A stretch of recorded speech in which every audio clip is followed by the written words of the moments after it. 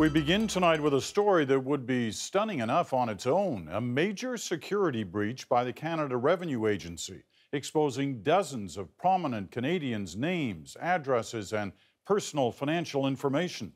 But what makes it even more striking is how CBC News got the confidential tax information in the first place.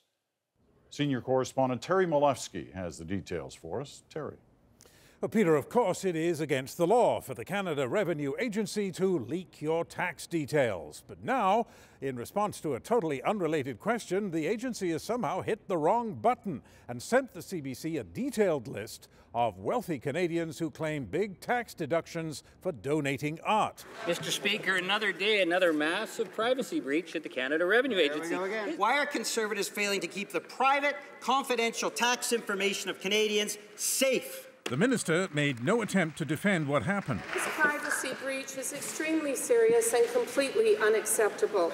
I have instructed the CRA to investigate the situation, and I can confirm the Privacy Commissioner has been notified.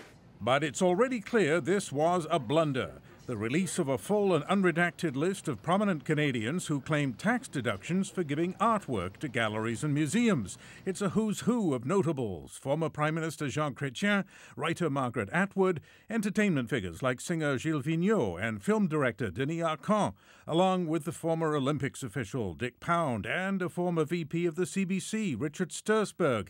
And you can see how much they all claimed and for what, and how much the Revenue Agency allowed. Letting confidential figures slip that way is very sloppy. I'm sure they didn't do it on purpose. That means they have no security protocols in place that must prevent things like this from happening. It's completely unacceptable. There is nothing improper about any of the deductions. What is illegal is the CRA releasing the list, although the single biggest item is not a breach of privacy because it's long been public. It's the gift of this huge painting by the Flemish master Peter Paul Rubens to the Art Gallery of Ontario by the late publishing magnate Ken Thompson. Deduction claimed by his estate $255 million. CRA said no, but later allowed a measly $200 million instead.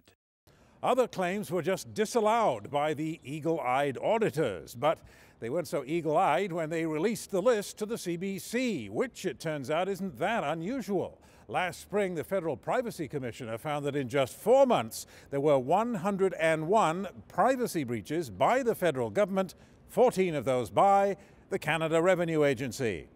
Peter. All right, Terry. Thank you. Terry Malefsky in Ottawa tonight.